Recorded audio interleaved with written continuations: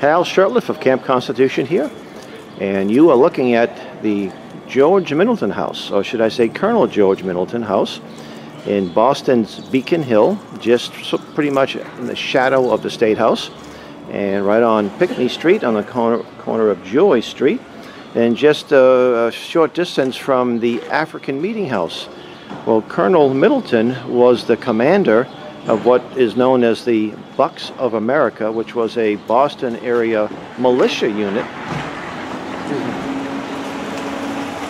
And very little is known about his military record, although in the 1790s, John Hancock, the signer of the Declaration of Independence, who became governor of Massachusetts, gave the unit a flag which was at the Massachusetts Historical Society, but it's now on loan down in Washington.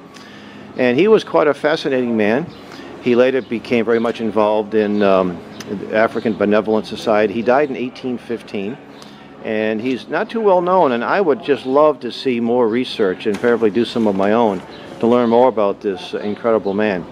And we're here with Reverend Kraft, and Reverend Kraft is enjoying this this tour here in Boston. This is part of what they call the Black Heritage Trail. So thank you for watching, and subscribe to our channel, and visit us, campconstitution.net.